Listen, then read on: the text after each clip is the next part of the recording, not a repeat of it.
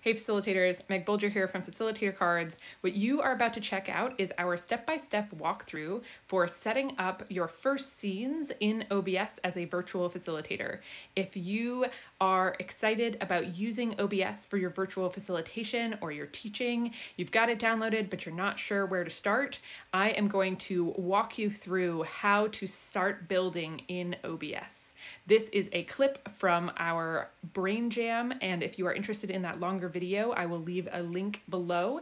If when you start building, you start running into issues, which happens a lot, especially for Mac users, I will leave some guidance below on troubleshooting tips, because you can absolutely set up OBS and get it working. It just takes a little bit of finagling right at the beginning to get it going, especially as a Mac user. But we will help and support you through it. It can be an intimidating interface when you first download it, but it is a really powerful tool for us facilitators, and I am really excited to help you get started. So without further ado, on to the walkthrough. The first thing that we're going to do in OBS is we're going to go up to this button that says Scene Collection. This is, and we're going to press New. So this is going to be right at the top. For Mac users, it's like in the main bar. For PC users, it's going to be where it says File and all of that. So we're going to hit New, and we're going to write Test. Okay, so we have now a blank canvas to start working. So let me walk you through what OBS, how to build anything going on in OBS. So over here we have our scenes. So the first thing we're going to do is we're going to rename this scene.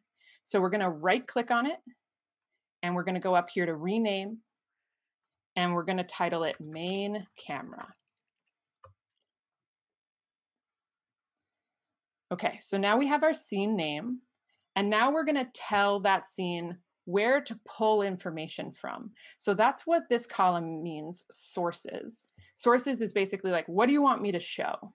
So down here underneath the source column, we have a plus button, and that's going to let us add a source. So we're going to click on the plus, and we're going to select Video Capture Device. Okay, and this pop-up just asks us if we want to name that video capture device, and we can leave it just as is. So we can just hit OK. And then we're going to have the option to choose which device we want. For most of us, you're going to have probably one or two options. For me, this is just showing my webcams. And I want to select, for me, Pro Webcam, but for you, you're going to select whatever your main webcam is. So that might be FaceTime. If you're on a Mac PC, if your webcam has a name, you're going to select that webcam. Okay, so once you have your webcam selected, you just want to press OK. And then it's going to come in a little bit short, a little bit small. And all you're seeing me do is select the corner and drag it out so that it fills the entire window, the entire space. As soon as you go past, you'll see these gray bars, and that will mean that it's not going to show up on camera.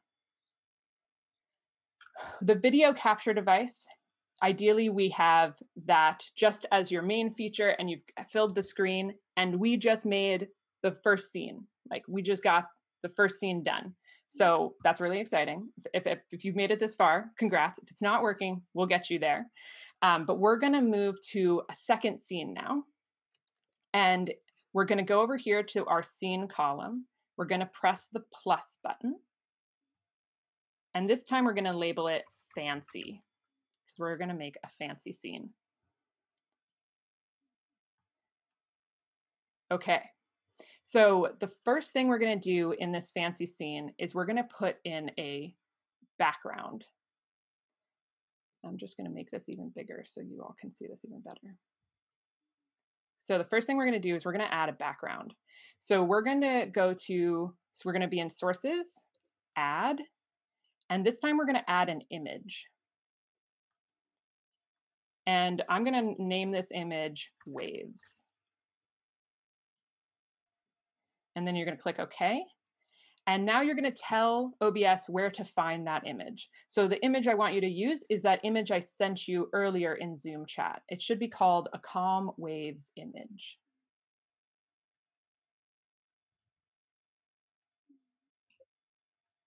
And when you open that and stretch it out, it should fill the background. It should fill the scene.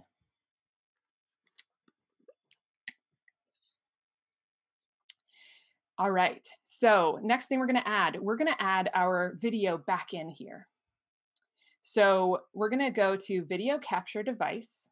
So the plus button under sources, video capture device. And instead of adding a new one, we're just going to add the one we already did.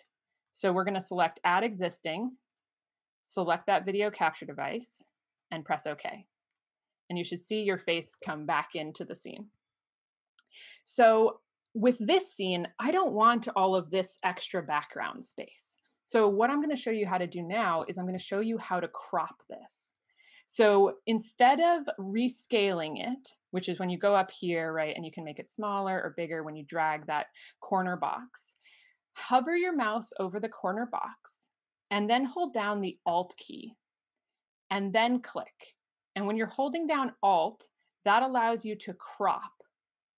And you'll see these greens, I'm sorry, Option. Yes, Option for Mac, thank you. So when you hold down that Option key and then click and drag, you can crop the box to be much tighter on your face. So I'll invite everybody to do that. And then you can also, once you let go of the Alt key, you can still resize it. Okay. So now we have ourselves, we have our background. We're going to add our name to the scene. So we're going to go down to sources and add a source. And we're going to select text. I'm going to title this text name. And then on the next pop-up, you'll have the option to type your text into a box. And so I'm just going to type my name. There are lots of ways you can configure this later with fonts and colors, but for now, we're just going to leave it plain and simple, white text, and hit OK. And I'm going to go ahead and rescale this so that it's no bigger than my video. All right. So last thing we're going to add to this scene is we're going to add in the slides that I sent you. So in order to do that, I need to open up that link. So here we go. I'm going to open up that link. And now I'm ready as well. Okay, so we're going to go down here to sources, into the plus. We are going to add a window capture. And we're going to leave it titled window capture and hit OK.